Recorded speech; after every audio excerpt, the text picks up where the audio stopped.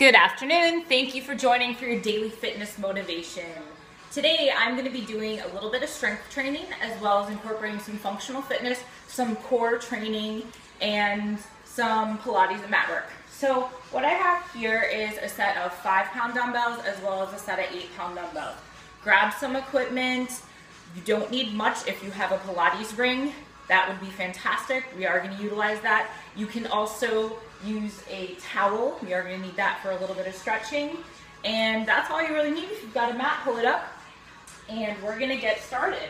So initially, we're going to warm up our legs. We're going to warm up our core because our legs are the biggest muscle group in our body. Where your core is really butt. This set of muscles is going to really get the body warm and ready to go. So I want you to take a really nice wide stance on your mat. And we're just going to take this into a side lunge. So we're going to take it side to side, and remember, it's really nice and wide. And what I want you to do is get a little bit lower, and you're going to start to sweep your hands along the mat or the floor, if you can, of course, and pause side to side with me. So just a nice side to side, and if you can't touch the floor and that's not comfortable, you can take it to right here. You could also set something in front of you, maybe where you could use a coffee table or a step if you have one. So our next move is we're going to take it to the floor if you can. You're going to anchor your hands on the floor and engage into your abdominals, and you're going to lift one leg. And then we're going to bring it to the other side and lift that other leg. So we're really engaging into that core. And remember, if you're not here, if you're not flexible enough to reach for the floor and you don't have any props that you can use today, then go ahead and just keep it into that side lunge. Get that stretch and engage into your core. So next one, I'm going to pause to center, and I'm just going to sink into it. I want to drop my shoulders. Nice big stretch. I'm going to press off of my right thigh, and I'm going to turn and rotate to that left side, and I'm going to come back to center, drop those shoulders, turn and rotate to that opposite side, pressing off that inner thigh. Hopefully getting a nice little adjustment through the spine. This should feel really good. And then back to center. This time, cat stretch, cat back. I want you to draw your belly button into spine, hands lightly on your thighs, and I want you to lift your rib cage up to the ceiling as you drop your head toward the floor. Rounding the spine, and then relax and drop into your seat. Pull the shoulders back. Once again, round through that spine, cat back stretch. Arch it out, sink into it. 2 more times, round into it, give it a deep exhale. And sink, deepen into that breath. Exhale, knit those ribs together. And release, and bring it up, walk your feet together. All right, let's start incorporating those weights. So, today I'm gonna show you some techniques that you can incorporate in your weight routine at home. And you can also, if you have a gym membership, you can take these techniques into the gym and utilize them, especially the concept that we're going to use of core training. So I am going to utilize supersets is the way we're going to arrange our workout today. So I want you to grab those weights, heavier or lighter set, doesn't matter. Stand with your feet about hip distance apart, and I want you to just reach your arms along at your sides, and you're just going to lift those weights up, curling it in. Nice and slow, slow and controlled. So what's a superset? A superset means that we are going to be working opposing muscle groups.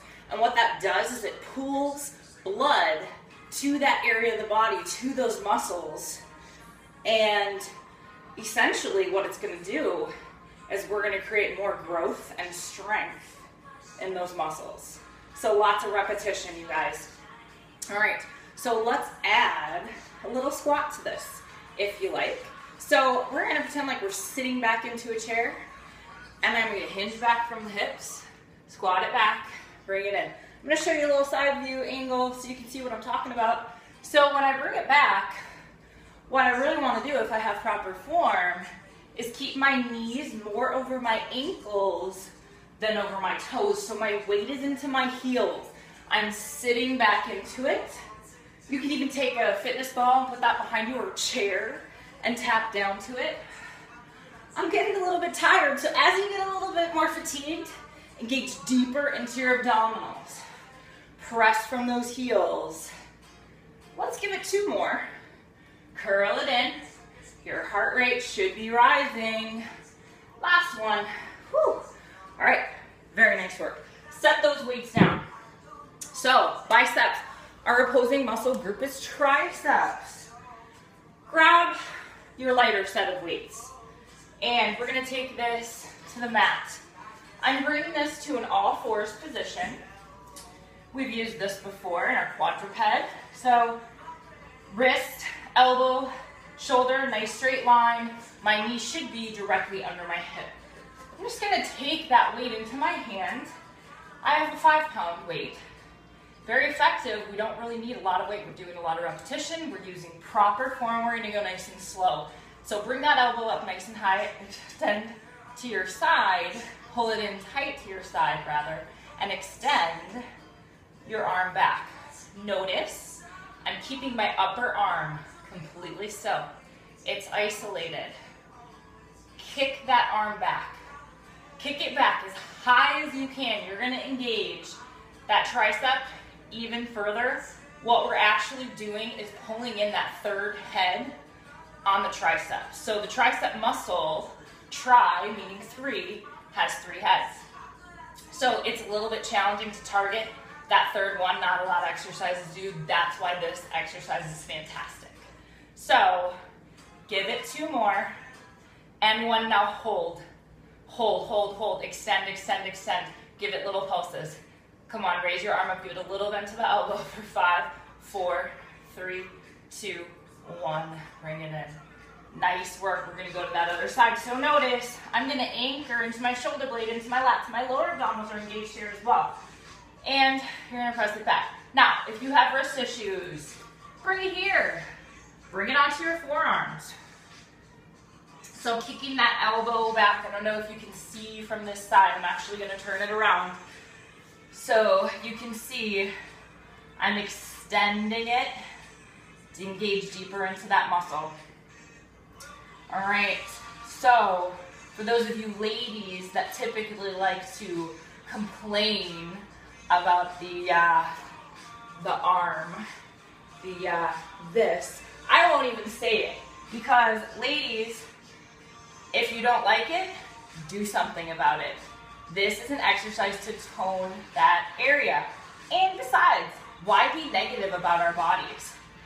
It is where it is. You're where you're at today. However, this is how we change ourselves. This is motivation. To appreciate our bodies that much more, and to work a little bit harder and feel good about our achievements. All right. Give it 2 more, extend that arm back. Wow, my triceps are burning. All right, hold it back there. Use your breath, engage into your abdominals, and little pulses. Press it back. Again, engage into those abdominals. Use your breath. Give me 4, 3 more pulses, 2 more, 1 more, and bring it in nice. Go ahead and bring it onto your knees here, and let's give those triceps a stretch. So the back of the arm, we're gonna reach behind with your hand, and you're gonna bring that opposite hand onto your elbow and just give it a nice stretch. Try to drop your shoulders away from your ears. Good, release it, and other side. So, very important to incorporate a strength training routine a strength training workout into your routine. Ladies, it's very important. We want to, as we age, lose bone density. So we want to maintain our bone mass. And how do we do that? Weight bearing exercise. So on to our next set. Again, we're supersetting. So my next 2 muscle groups are opposing, chest and back. You know my favorite exercise, one of them happens to be push-ups. So let's take it to push-ups.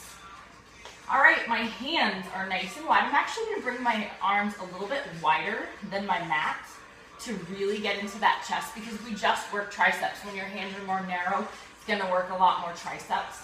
So I'm gonna bring this to beginner position. I'm gonna walk my knees back, and today I'm just gonna really drop my hips a little bit more. So I'm squeezing into my glutes, and you should see a nice straight line with my body. I'm not gonna arch into my back, but I don't wanna let my butt go back. So I'm gonna squeeze my butt and tuck my hips under just a little bit. Arms are wide, I'm gonna bring it down and up. Use your breath as you press back up. All right, now, if you want a little bit more challenge, you're gonna come into that plank, coming onto your toes and bringing it down and up. Again, slow and controlled. So, body weight exercises, very effective. Utilize these between sets or incorporate it in your routine at home. Give me 2 more. And 1. Good. Drop the knees. Sit back into the heels into a child's pose position. You can rest your forehead down if you like. So chest, back. Grab your heavier set of weights. Go ahead and grab both. Got 8s here. Just to give you an idea, in the gym, I typically might do rows with at least 20s, 25s. So grab your heavier set of weights. All right, so another thing that I wanted to cover today is proper form and engaging into those muscles. So I want to do a little demonstration here. Hopefully you can see me. So what I'm going to do is reach my arms away, and I want you to see the difference between dropping the shoulders and engaging into your lats. So right here, I'm just reaching. Right here, I'm gonna engage into my lats. Watch, drawing those shoulder blades down and really tightening into those muscles. Hopefully that was a good visual for you. So grab the weights, bring it over here. You can bring it into all fours just like we did before, but I'm gonna do this standing, and you're engaging into your abdominals. I want you to think about sticking your butt out behind you. We don't want to be tucked here. So, body nice, straight line. We're going to reach for the floor. I'm going to draw those elbows up nice and high at your sides. See if you can keep your head and neck in line with your spine by looking down at the floor and out just a little bit in front of you. Notice I should be in that nice straight line. Hopefully you can see. So drawing those elbows nice and high at your side. Last week I did a video where we did rows, but we did renegade rows. So I was on the mat with the weights and alternating those rows from a plank or a push-up position. So there was another option for you. So we're really working into those lats. I'm gonna bring it into more of a flat back position, really utilizing gravity with those weights. Now I've got to engage deep into my abdominals. Pull those elbows up nice and high at your sides. I'm starting to sweat, nice and warm. Those muscles are working. Give me 3 more, 2 more, and 1. Good, set them down. Grab your lighter set again. So, posing muscle groups before we go into our stretch. How are we doing on time? Hopefully you guys are really starting to get that form. Utilize mirrors if you have them. They're a great tool. We have 2 minutes left. Actually, see if you can set aside just a couple more minutes. I am going to try to take this to about an 18-minute workout today. So we have 5 more minutes to go. Hang in there with me. Grab that lighter set of weights. All right. So opposing muscle groups. Quads. We've been working our quadriceps, the front of the thighs. We are going to do 1 more set, but this time we want to work the hamstrings, the back of those thighs. We've been working glutes as well as lower abdominals, which are also opposing muscle groups. So we're still in the superset mode. So I want you to take it here. We're going to engage into those hamstrings. I want you to hang your arms at your sides, just like you did with those rows. And you're just going to bring it down to the floor as far as you can and back up to hanging. So this would be kind of like a straight leg deadlift. From here, standing up tall, step back with 1 foot. And I want that back foot, toes to be angled, right, forward. And the other is going that other direction. So our toes are facing perpendicular direction. So now we're gonna bring it down and up. If you can reach the floor, bring it all the way down. Otherwise, bring it halfway down. Take it at your pace and your level. Great. 4, those of you that want to make this a little bit more advanced, come from that stand, step your feet together, and we're going to take that back leg behind so we're parallel to the floor with our body. Little bit more balance challenge. I'm gonna bring it down and up all the way to the floor if you have that flexibility. But any range in there is where you want to be working, engaging that hamstring. I'm getting a little fatigued. I can feel myself shaking. Working hard on balance. Give it one more. Well, that is if you were doing single leg switch. Otherwise, we've got a few more to go. Hang in there, utilize that core strength. You should be engaging into those abdominals. Might also notice that your balance, if you're joining me for the advanced move, your balance is different on each side. Interestingly enough, even though my right leg is my dominant leg, I'm getting a little bit more fatigued on this side. Perhaps it's because I already worked those hamstrings on that other leg. But the idea being that as we get more fatigued, utilize that core strength. Engage deeper into those abdominals to support your spine.